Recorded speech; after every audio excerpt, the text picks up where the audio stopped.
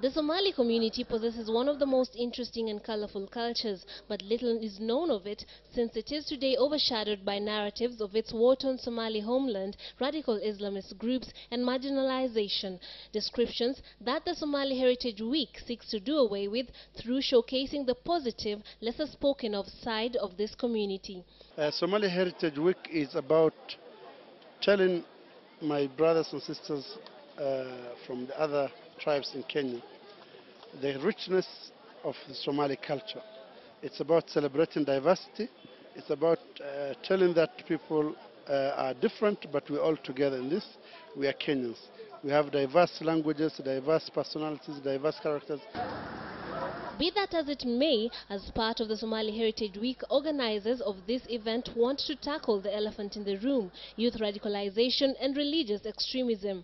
A heavy burden, Wajir West MP Abdi Kadir Ore says the Kenyan Somali society bears. Radicalization is a global problem. It's not something that is confined to Kenya.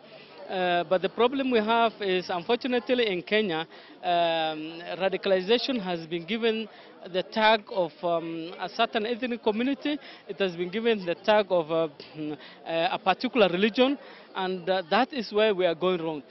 What we need to do as Kenyans is to make sure that that we demystify and we don't give it that ethnic and religious tag. The legislator feels that the matter of the Somali community being marginalized has been taken advantage of by extremists who use it to recruit new members. In order to tackle this, the MP reckons the government ought to change tactic and address issues that contribute to matters of young people in the community being lured into the welcoming arms of extremist groups. Sentiments echoed by journalist Abdullahi Mohammed of Wajir, who feels that the harsh measures employed by the government catalyze the problem. The issue of radicalization has been a very thorny flesh in Kenya recently, and people in northern Kenya have been on the receiving end.